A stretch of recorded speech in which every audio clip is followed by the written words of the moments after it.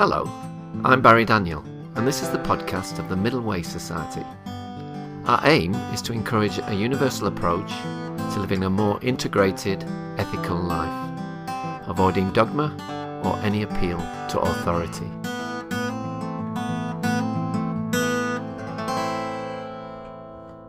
Our guest today is Helena Bassil-Morozow, a cultural philosopher, a writer and lecturer in media and communication at Glasgow Caledonian University. She's interested in ways in which we interact with our society, and particularly how our identities are shaped by our environment. Her books include Tim Burton, The Monster and the Crowd, The Trickster in Contemporary Film, and her latest book, which is co-written with Luke Hockley and comes out in December, is entitled Jungian Film Studies, The Essential Guide. And this is going to be the topic of our discussion today. Hello, Helena. Welcome to the Middle Way Society podcast. Thank you. Hello, Barry. Okay, well, could you begin, Helena, by telling us maybe a bit about yourself and how you became interested in this field of work and maybe Jung in general? I first became interested in Jung as a PhD student, which was 16 years ago, when I was writing a dissertation about John Fowles, who is out of fashion, unfortunately, at the moment. But his novels are quite archetypal, and he was himself interested in Jung and influenced by Jung. So I had to use Jung because many of his narratives are actually structured in a very Jungian way. And then I realized that I would love to do this with film as well, particularly because Christopher Vogler's book was becoming more and more popular. And this is a book of a Hollywood doctor, kind of script writing doctor who uses Jung to write perfect Hollywood narratives that would sell. And so I realized that Jung is extremely applicable to film studies and to filmmaking and to script writing as well. And so since then I've been writing books about Jung and film studies, or application of Jungian theory to film studies. Okay, well let's just dive straight in then. So to get a general understanding of film studies, how has it generally been organised up to now? It's quite, I'd say Jungian film studies became prominent in the 21st century because Jungian scholars before the 21st century weren't really interested in film studies. Again, that's Vogler's book that made people more interested in applying Jung to film studies. I'd say there are two schools in general, two types of Jungian film scholars. One is myself and Terry Waddell and Katrina Miller, for instance, who write more about archetypes in narratives, because we try to apply. I teach creative writing students, I teach screenwriting students, so I need Jung to actually teach them how to use archetypes and the individuation process in narratives. And the second school is more interested in how meaning is created in the audience, how the audience perceives narratives and how they draw meaning out of the narratives. The Jungian phenomenological school, so to say, that's Luke Hockley, that's Greg Singh, for instance. They're more interested in the meaning-making process. And obviously there's Chris Hawke, who is also a filmmaker, and he's interested in both how narratives influence people, how people make meaning out of these narratives, how they relate to the narratives, and he's also interested in the structure of the narratives and how you as a filmmaker or a scriptwriter or a creative person, how you can use Jung to practically structure your film or your book. Okay, and how did this, you say this is very much a 21st century phenomenon. Were there any factors that caused this shift or this interest? I would say it was a matter of, I'd say Campbell and Vogler became extremely popular. Then you had George Lucas, who still is a big fan of Joseph Campbell. So he started using Jung. Vogler became very influential. And I just thought it was a shame to actually let people use Jungian theory without any academic involvement. Yeah. So you have lay people, you've got writers using Jung, but no academic involvement. And what began to happen was quite a strange process. People using Jungian theory who were not academics but quite imprecise. They confused Jung and Freud and Campbell, and it became a mishmash. Vogel in particular he's not interested in being precise or academically precise or the details. He wants the overall picture. I thought it's a shame we have to get involved somehow. We just can't, keep the academic school separately from the practical school. It doesn't work like this. And Luke Hockley is also a therapist, so he uses Jungian film studies in his own private practice. He recommends films to his patients, for instance. And as far as I know, quite a few therapists do this as well, not just film therapists, but also as part of their practice. Okay. Well, just for the uninitiated listener, Helena, could you maybe give us a bit of an overview of what Jungian Film Studies is and what it can offer? It can offer many, many things. First of all, I am particularly interested in the practical applications of Jungian film studies, and therapists are also interested in the practical applications of Jungian film studies. Unlike, I would say, Lacanian and Freudian theory, which is extremely complex and theoretical, Jung is much more user-friendly. It takes me maybe a couple of lectures to introduce students to Jung who have never read a book by Jung or know nothing about Jungian theory. So I am interested in how I can use Jung to teach people to write or to draw, to use Jung for creativity, for the purposes of creating something. Therapists are interested in Jungian film studies, particularly because they can use films as a mirror for their clients to learn about themselves. It's a self-development, self-discovery process, because films are fantastic mirrors that can initiate this self-healing and self-understanding process. And there are many, many uses for Jungian film theory. I'd say self-development and writing and painting are the main uses. Smashing. Oh, well, maybe we can unpack that a little bit further as we go along. But what would you say are its main areas of concern? All the main areas of concern.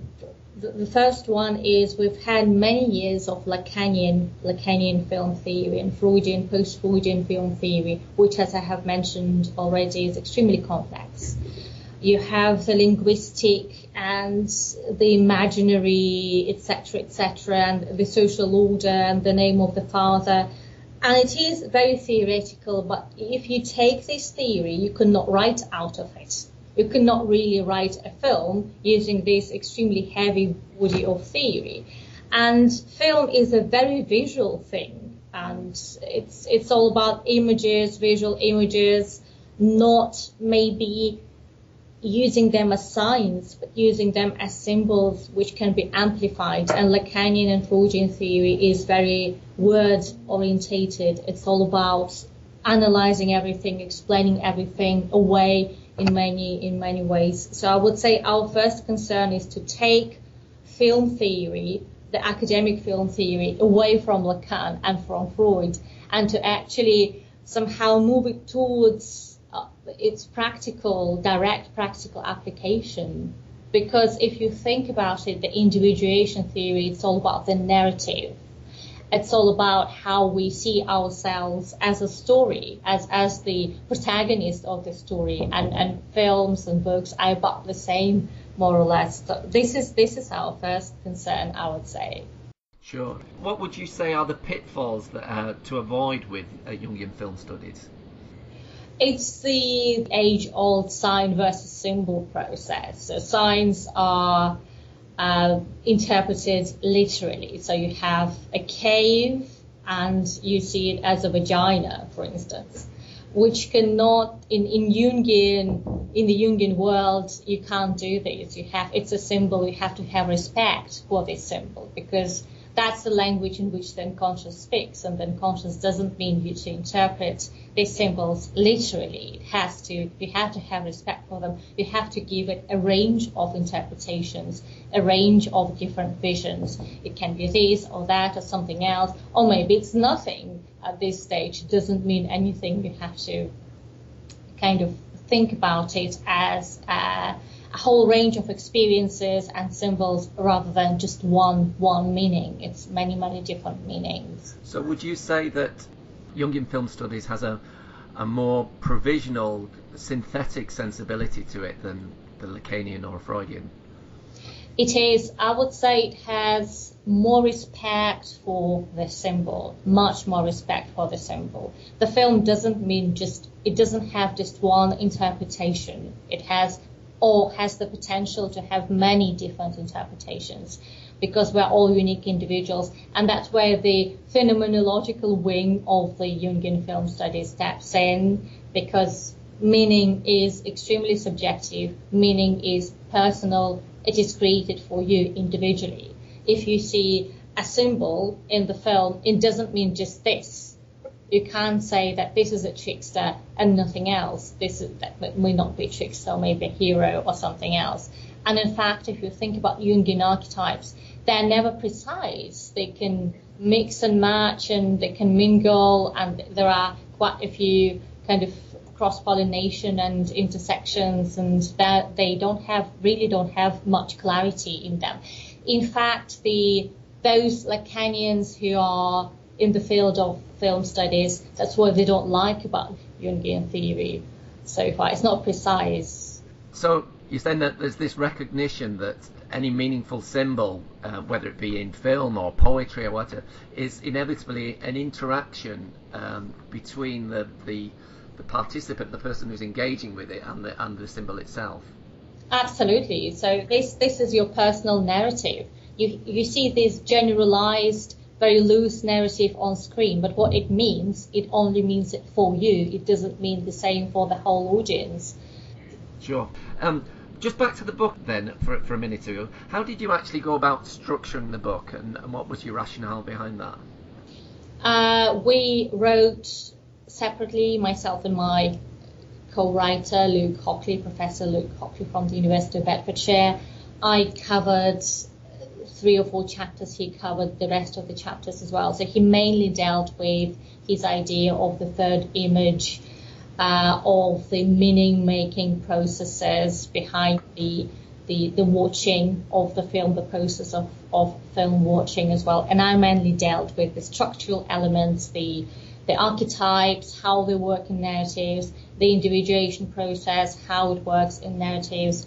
But I also, and that's quite important, I also covered the feminist vision of Jungian film studies. And out of the chapter, I wrote a separate chapter on feminism and Jungian film studies, in which obviously I criticized Jung and some of his disciples for being quite sexist and quite limited in their view of the individuating female, which coincides with the filmmaking tradition of the time. The female is not the quester, the female is not the hero, the female is the one who's waiting for the male hero at home. She's the wife, she's the daughter, she's the beautiful maiden waiting to be rescued. And right now, and Vogler maybe played a big part in this process as well, right now we're seeing more and more female protagonists. Yeah, it'd be nice to explore that a bit later on in the talk when we talk about films and television serials themselves. But just back to something that maybe relate to an earlier bit of when we were talking about meaning. Jung didn't shy away from the inexplicable, the irrational and the mysterious. How much is this reflected in Jungian film studies? What I'm trying to do, that's a very difficult question for me, because I'm trying to do 2 things. On the one hand, I'm trying to give the unconscious as much respect as Jung himself gave it. So the symbols are not science. They have a number of interpretations. The language in which the unconscious speaks is never going to be precise. Hence, the kind of the mystic the mystical character of some of these interpretations.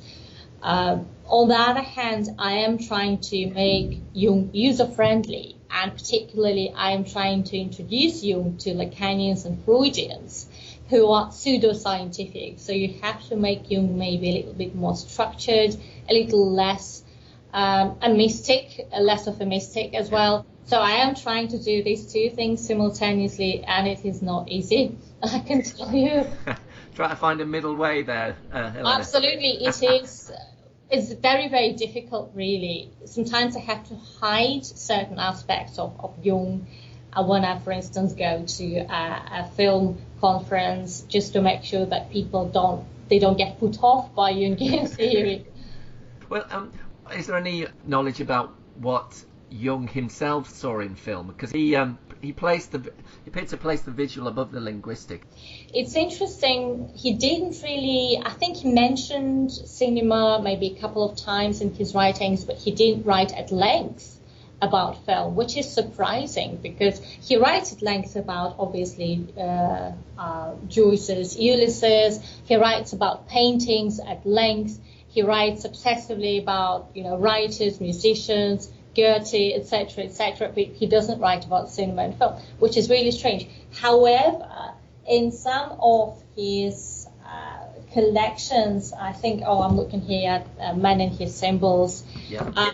His disciples do mention Charlie Chaplin. They do in relation to the Trickster. They do mention contemporary films, maybe not Jung himself, but Joseph Henderson and Marie-Louise von Franz. They do mention cinematic narratives on a regular basis, but maybe not Jung himself. However, he was interested in the creative process and in this kind of visual, symbolic side of the creative process. Okay.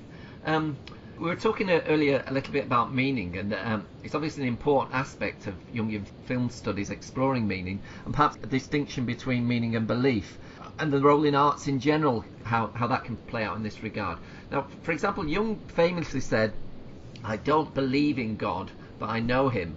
I mean, similarly, I don't believe in Luke Skywalker or Darth Vader, but I nevertheless find their stories meaningful. Just like I don't believe in fairies, but I can find the moral value very meaningful in fairy stories. Is this something also explored in Jungian film studies? Definitely, because in this day and age, you've got these kind of new religions. If obviously you mentioned Luke Skywalker and Star Wars, this has become a religion in many ways, particularly because Lucas was basing himself on Campbell. Campbell was basing himself on Jung as well. So you got this religious structure and the individuation process and kind of all the difficulties on hero's path as well. So you have to. It's an interesting question. You have to deal again with the power of cinema to create beliefs on the one hand, and on the other hand with the fact that all beliefs that you see on screen, all images on symbols are your own symbols.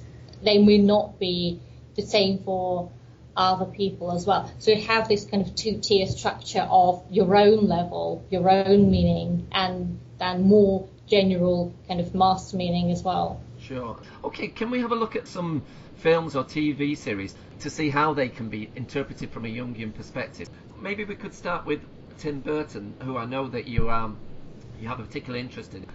That was my first book. In fact, I became interested in the figure, in the archetype of the child, how Burton uses the child archetype in his films, because I realized that all of his films are about the child, and the child in his films takes different guises. Sometimes the child can be just a child, unhappy child who lost his father, or you can have a creative person, such as, for instance, Ed Wood, filmmaker in one of his films, or Edward Scissorhands, who is also a child, but already maybe a teenager.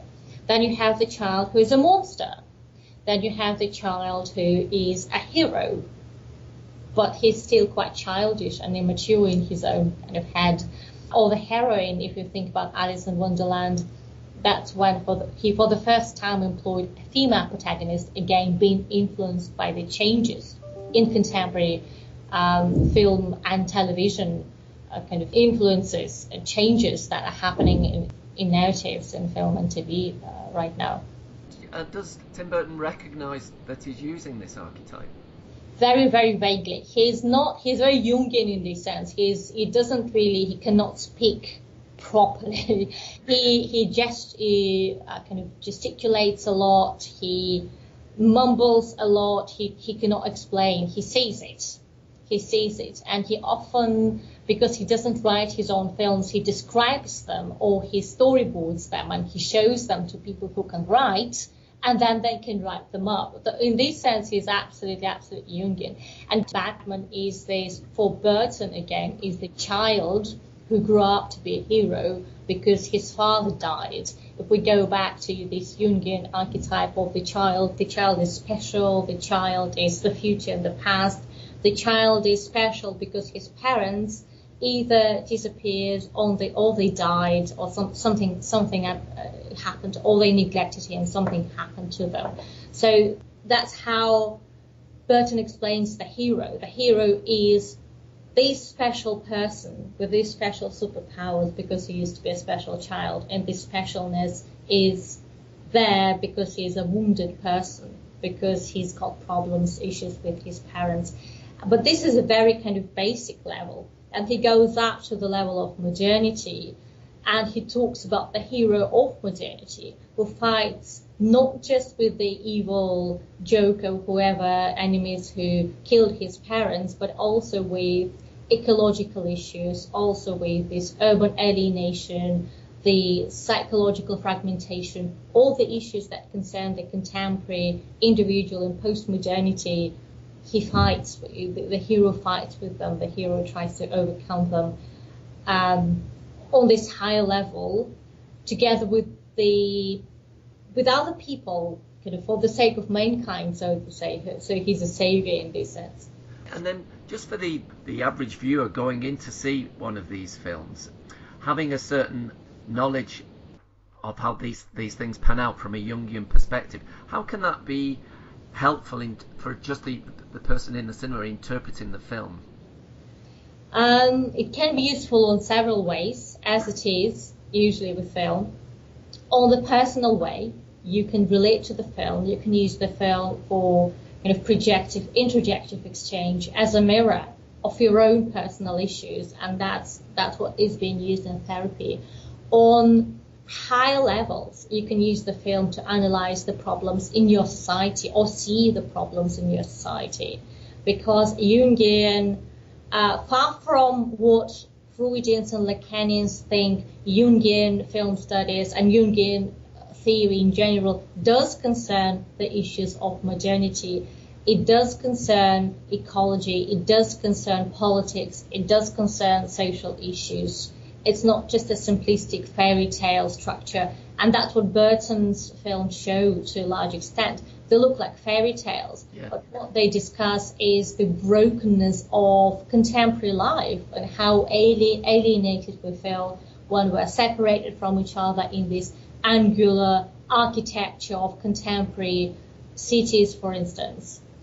We're not together. There's no community as such left. We are broken inside because we don't relate to other people. That's what he discusses in his films. Interesting. Okay, and another archetype that you've explored in great detail in several of your books is the trickster. Can you think of a couple of examples maybe that illustrate that? The best example is probably Jim Carrey's The Mask. You have this kind of green-faced creature who is contemporary insane, and you have a very boring man who works in a bank. He's got a very boring life. No one likes him. He's in love with a beautiful lady, but obviously she's too posh and too beautiful to be with him. And he doesn't know how to escape from his boring life and escape himself in this sense. And then he finds this mask, and the green creature jumps out of the mask and turns him into someone that he didn't know was in him. into something else and someone else, and he takes on a gang of gangsters and mafiosi people, and then by the end of the film, he's a changed person. He gets the beautiful woman, and the mask leaves him. The trickster goes away, because the task of the trickster was to transform the individual, and throughout the film, the individual is being transformed via this mess, via this chaos, via being out of control completely and utterly. And by the end of the narrative, the trickster leaves the narrative and leaves the protagonist, and the protagonist kind of pulls himself together and becomes a different person. It's fascinating. And then you also talk about the process of individuation. Could you think of a couple of examples that really highlight that in film? We can discuss it using the trickster archetype again. Okay. So it works on so many different levels. It does work on the personal level. In all these trickster films, if you think about the lighter versions, it's obviously Jim Carrey. He does play tricksters on a regular basis. If you think about the darker, more shadowy versions of the trickster, it's Jack Nicholson, a Joker type of tricksters. Kind of on the scale from the lighter tricksters to the darker tricksters, they are the two extremes, and obviously there will be lots of shades in between as well.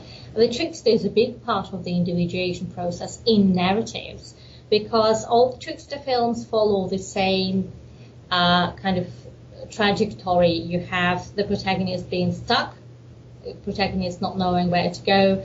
Then 5 minutes into the film, the trickster arrives, turns the protagonist's life upside down. The protagonist is in a liminal state, being out of control, going through this almost ritualistic process throughout the film. And at the end of the film, the trickster has to disappear, die, or they don't really die. Usually they're dissolved somehow, or they promise to come back whenever the protagonist is in trouble again, or the protagonist needs more chaos in his or her life. And then they, having destroyed the system being either the protagonist's own mindset, or the oppressed people around the protagonist, or the workplace, or the government, or any other system that stops the individual from individuating and becoming himself or herself, then the trickster can disappear. So the trickster is this trigger in the individuation process, this dynamic element that arrives every time the protagonist is stuck on the individuation path. And you can interpret the same on a high level again. Why is the trickster film so popular now? Why do you have so many comedies with tricksters? It's because the contemporary individual is in many... We're free people in the West, we've got freedom, but it doesn't mean that we're free from systemic influence, we're free from systems. There are many different systems that restrain us and control us and stop us from becoming ourselves in many ways. And we feel it. So we dream of this, we dream them up. We watch these comedies in which systems are challenged or changed or destroyed because we recognize ourselves in these protagonists. Okay. And let's just move on now to that chapter on feminism. There were some very interesting films like Kill Bill, and also some examples of the Nordic noir like The Killing and The Bridge. And I also mentioned Orange is the New Black, which is the new Netflix. Have you seen it? Yeah, it's amazing. And Netflix is particularly interesting because it's not your Hollywood kind of mega structure, which is very slow to accept change. Hollywood is very, very conservative in this sense. Male protagonists work, so they keep kind of producing male protagonists. Female protagonists, they're not so sure, but it's a gradually, if you think about Ghostbusters, for instance, gradually the change really trickles into Hollywood as well. We are also, myself and my colleague Katrina Miller from GCU, who's a few offices away. We're writing a book about the female protagonist now, again for Outreach, co-writing it, in which we trace how the female protagonists changed from throughout the history of the cinema. There were very, very few of them throughout the history of the cinema. and they emerged maybe in the past 20 to 30 years, and this emergence was very, very gradual. If you think about Thelma and Louise, for instance. So, and the first female protagonists were more or less victims trying to break out of this oppressive world in which they were kind of placed and expected to be a certain person, and expected to conform to certain roles. For instance, in the past couple of years, we've got lots of female fighters, females expressing aggression and not being punished for it. If you think about Orange is the New Black, it's absolutely shocking in this sense. Women in Orange is the New Black do things that women, female protagonists or characters have never done on television. They're being disgusting, cruel, they're murderers, and at the same time they're still human beings, they're not objectified. So this is or Jessica Jones, who again is another protagonist from the Netflix series. She's a comic book character, and she's fine with being single, with being sexually aggressive, and with being not nice to men as well. Have you seen this latest series on BBC, Fleabag? Oh, absolutely. That I was thinking about Fleabag as well in this sense. She's allowed to be obsessed with sex and disgusting woman. It's nice to see this complexity starting to come out rather than just these cardboard cutouts of women you often see. Of clean, pretty, nice-smelling women. Suddenly women are allowed to be dishevelled and not nice.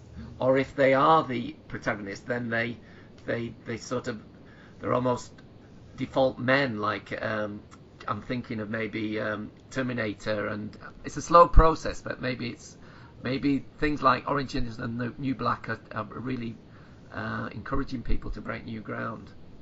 I would even think in maybe Fleabag wouldn't have been possible without Orange is the New Black. It's difficult to be a pioneer. You know, you'd be scared to think, what if I introduce a woman who's obsessed with sex and propositions to men on a regular basis? What would people think? Maybe they will not watch kind of these scenes. Very interesting. Okay, we're coming to the end now, Helena, but I always ask people this question at the end of the talk. What is your understanding of the middle way, if any, Helena, and how might that relate to Jungian Film Studies? I would say it relates a lot to Jungian Film Studies, because even as a writer, as I've already mentioned, you have to, on the one hand, try to be true to Jungian theory, and on the other hand, not to scare the academics, the film studies academics, for instance. So it does relate. And then in terms of teaching students, creative writing, screenwriting students, on the one hand, you have to introduce them to Jungian theory, which is quite complex, involves a lot of terminology. And on the other hand, you don't want to overcomplicate it, because they're not academics, they're actually writers. It has to be practical rather than theoretical for them. So you always have to strike some kind of balance between the two things. It's not possible to just have one way of doing things. You always have to have a balance. Okay, great. And my last question, if people wanted to find out more about your work, Helena, how would they go about it? The best thing would be to Google, and I have my own personal page with all the books and all the information about my projects. And my email is there as well, my email address. So if someone wants to get in touch, you're most welcome. It's a public email. Okay, well, I'll put that up on the YouTube slideshow, and I'll also link it on the page when I publish this. Well, thank you very much for talking to me today, Helena. It's been really interesting. Thank you for having me on the program.